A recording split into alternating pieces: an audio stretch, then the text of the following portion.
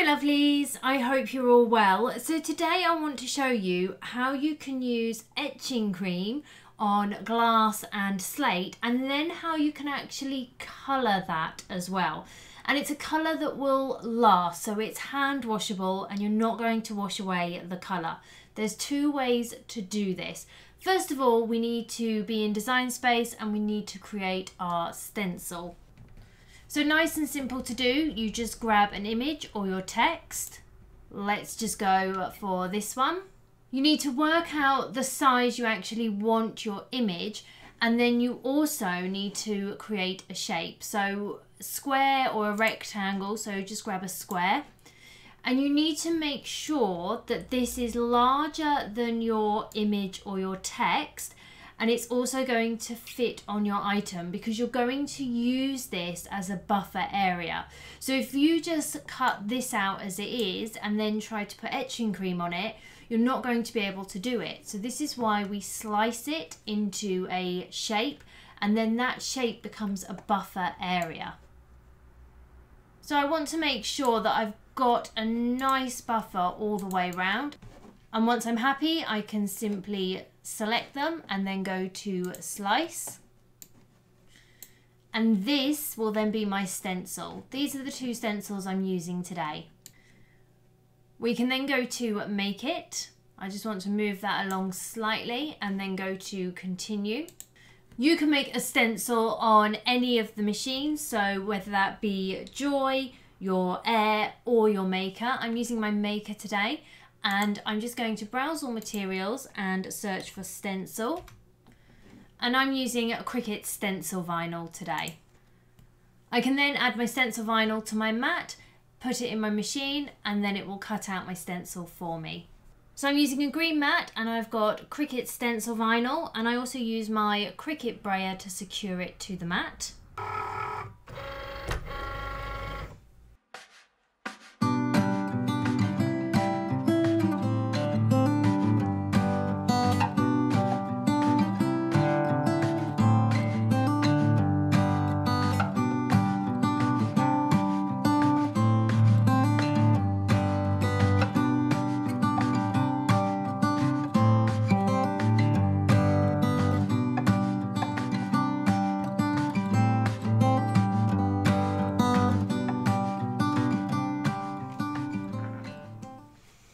So the first thing we want to do is remove the outer area. So we're going to reveal our square or our rectangle. And then with stencils, you want to actually remove the design. So normally we would remove around the design, but with a stencil, it's the design itself that you're removing.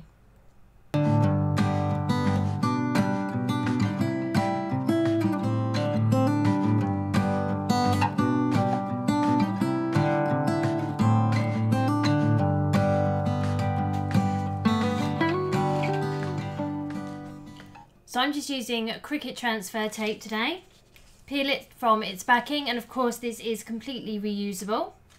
Place it on top of our design. Use a scraper or a brayer to give it a scrape from the front on the back. And then you always want to remove from the back as well. It will give you a lot more control. And once I'm happy with the placement, I can again come in with my scraper and really work that into my slate. Now sometimes with slate it can be a little bit tricky to transfer. So this one's not going to be too bad, but if I struggle, and sometimes I do struggle with slate, what I do is I get my scraper and I wrap my transfer tape around it, and I push down with my scraper and pull back with my transfer tape. I use this method a lot, especially for slate and canvas, and I find it makes your life a lot easier. Once it's transferred, we can put our transfer tape back on its backing, and as I said, it will be reusable. You then want to come in with your scraper and use the flat edge to really work that into the slate. The most important thing is that we have this really firmly stuck down to our slate or whatever our surface is. If we've got any tiny gaps or anything, then the etching cream is going to seep through and you won't get that nice clean etch. So I'm using Etch etching cream today, and I really do like this. I've also used the Martha Stewart etching cream and Armour Etch as well, and they're both good etching creams as well. You want to make sure you are doing this in a well ventilated area. It does smell, and you also want to make sure that you are wearing gloves. If you get this on your skin, you can cause serious irritation. So please make sure that you take the correct safety measures. What I'm using today are the Martha Stewart foam pouncers.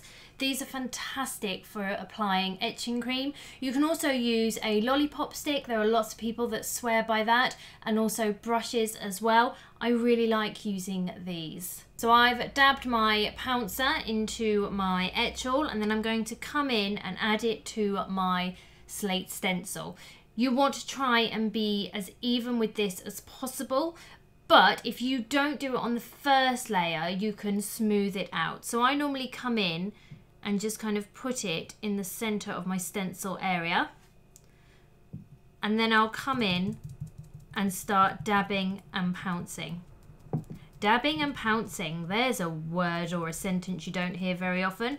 You also want to make sure that you do not go outside of the stencil vinyl, because you will, as I said before, end up with the etching cream on the outside of your design, and you don't want that either.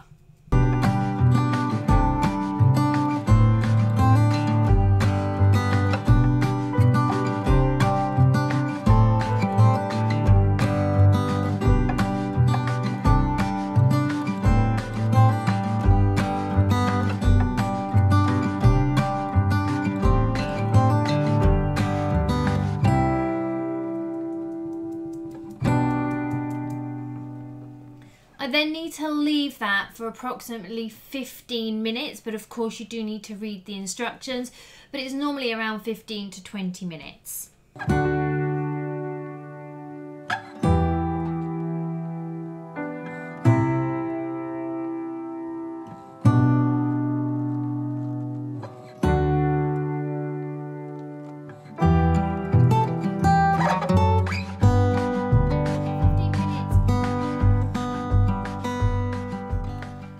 Once the 15 minutes is over, I'm going to take them inside. I'm going to run them under lukewarm water, and I run the tap, remove the etching cream, and then I remove the stencil. So I don't remove the stencil until all this excess etching cream has been washed off, and I find that makes a real difference as well. I prefer lukewarm water. Again, others say cold, others say hot. I don't find it makes a huge amount of difference. I just prefer to be doing it with lukewarm water. So our glass has now been etched, and there's two ways that you can colour the etching on glass. The first way is to use alcohol inks. I've just got some cheap ones here that I got off Amazon. And the other is to use a product called Rub and Buff. Metallic wax kind of paint, and they come in quite a few different colours. There's a few colours out there that you can get hold of, and they work beautifully on the glass. The alcohol inks also work well on glass as well. You want to, well, I'll show you how to use the Rub and Buff, and then you're going to leave it to dry for about 15 minutes. Then it can be hand washed. The same with the alcohol inks on the glass. You need to make sure that you obviously remove everything from the glass that doesn't want to be coloured, but they come off really easily, to be fair. Both these products will stick to the etching, so that's really cool. And then you want to leave them again for about 15 minutes, and then they can be hand washed. We're going to use Rub and Buff on the glass, and then for the slate you can only use the alcohol inks with the slate etching. Unfortunately, the Rub and Buff doesn't work on the slate because it sinks into the slate rather than kind of disperses and sticks to the etching like it does on the glass. So on glass you can use alcohol inks or the Rub and Buff, and on the slate you can only use alcohol inks.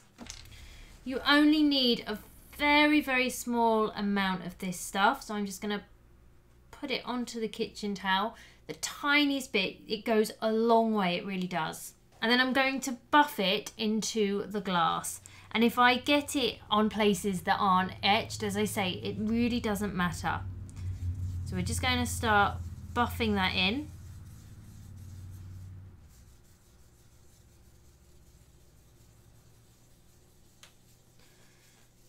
And you want to make sure you get every piece of etching. Then you're going to get a clean part of your paper. And you're going to really buff in. And as you're buffing, you'll see that it actually starts becoming removed from the unetched pieces of glass. So anywhere that is not etched, this rub and buff will not stick to. And you just want to give that a really good buff to bring out that shine. That's it. You're then going to leave it for 15 minutes and then it can be hand washed. Brilliant. Definitely worth looking into the rub and buff. Great, as I say, with glass. And it comes in lots of different colours. They're metallic finish and they're really easy to work with. And it goes a very long way. So our slate is etched and we can add our alcohol inks to the slate. You can either paint them on using a nice thin paintbrush, or you can dab them on using a slightly wet piece of tissue paper, or you can use some baby wipes. If you go over, it's not the end of the world. It's going to seep into the black anyway, so really you're not going to see it. Obviously different colours may have different effects, but if you're working with lighter colours, it will just seep into the black of the slate.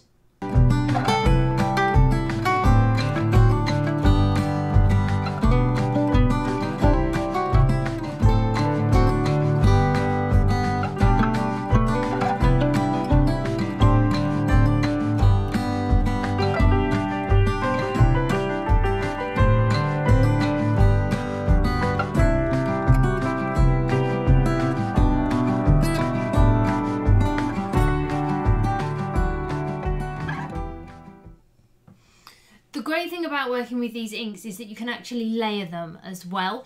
So if you want a darker colour, you can layer. If you want a lighter colour, you can go in just the once. If you want a kind of ombre effect, you can do that as well. So there's lots of options with using the alcohol inks. As always, I hope this tutorial has been helpful. If you have got any other ways of colouring etch cream, then let me know. As I say, you want to leave these for 15-20 minutes to dry and then they can be hand washed. Thank you so much for watching. Please make sure that you subscribe, hit that notification bell and follow me on Facebook and Instagram as well. And I'll see you all again soon. Bye!